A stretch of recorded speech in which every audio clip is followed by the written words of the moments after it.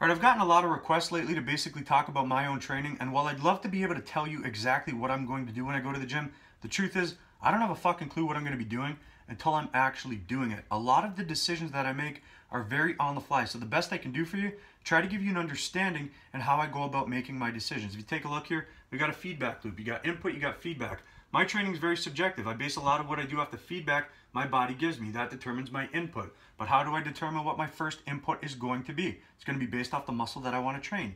It's going to be based on whether or not I'm in pain when doing something. This can change from day to day. It's going to be based on whether or not the muscle I want to train is fully recovered from the last time it was stimulated. Maybe I want to train it before it's fully recovered.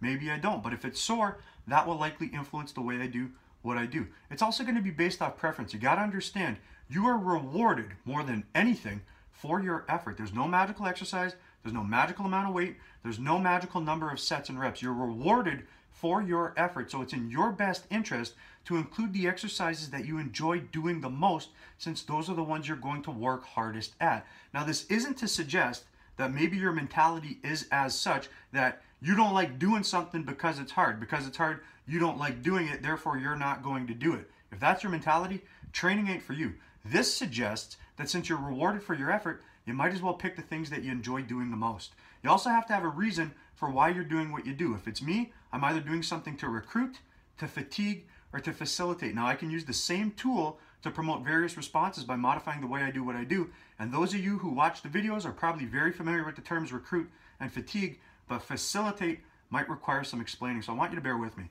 If my purpose is to recruit, I'm going to pick an exercise that has a very high ceiling. I'm talking about a bench press, a squat, a deadlift. To illustrate the point, think about how much weight you can lift on those exercises. How much more is it than when you first started doing them? How much do you think it'll be in a year, or 5 years, or 10 years? The point here is some people can add several hundreds of pounds to those exercises over the course of their lifetime. The reason those exercises have the highest ceiling. They're very appropriate for the purpose of recruiting.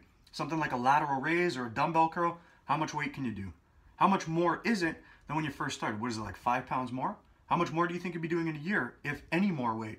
What about 5 years? What about 10 years? If you're not going to be able to lift any more weight, or maybe only like 5 pounds more, that is not a very appropriate exercise for the purpose of recruiting, because it doesn't have a very high ceiling really at all. Now, if I'm trying to promote growth through recruitment, generally I'm trying to do so through mechanical tension and muscle damage.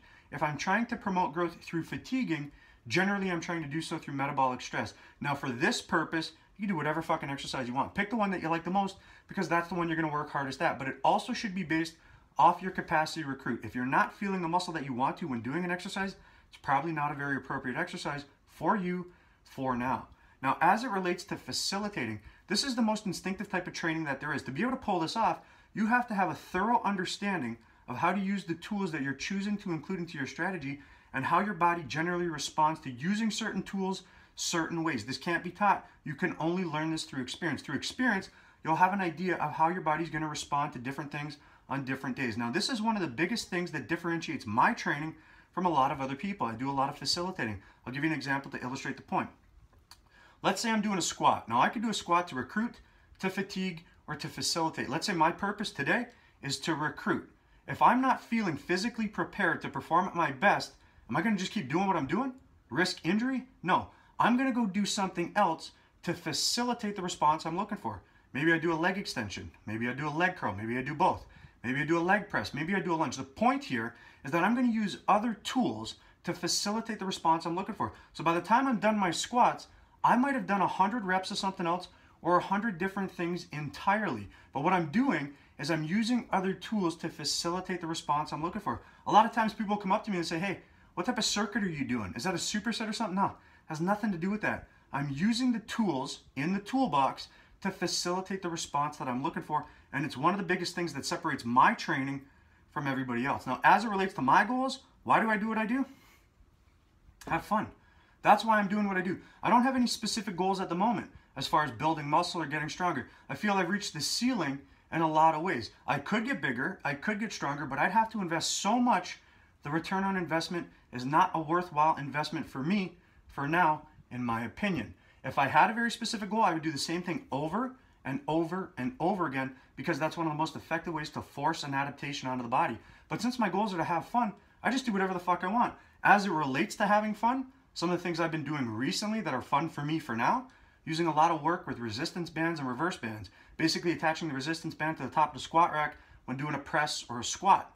What this does, it unloads the weight at the bottom where you're weakest and most susceptible to injury, and it helps you get out of that position.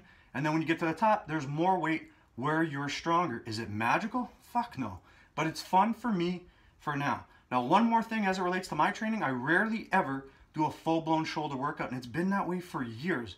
I don't see much of a return on investment. The shoulders get worked with anything anyways. If I am to train the shoulders, it's to fatigue them after they've been recruited when doing a press or a pull-up or a row or something like that.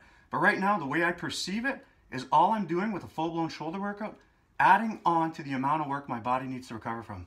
So I wish I could tell you what I'm going to do when I go to the gym, but I have no idea what the fuck I'm going to do till I'm doing it. It's very subjective, and it's based on the feedback that my body is giving me. I have a structure and have freedom within that structure to do whatever the fuck I want. My structure: recruit, fatigue, facilitate. But most importantly, why I'm doing what I do right now? Just to have some fucking fun.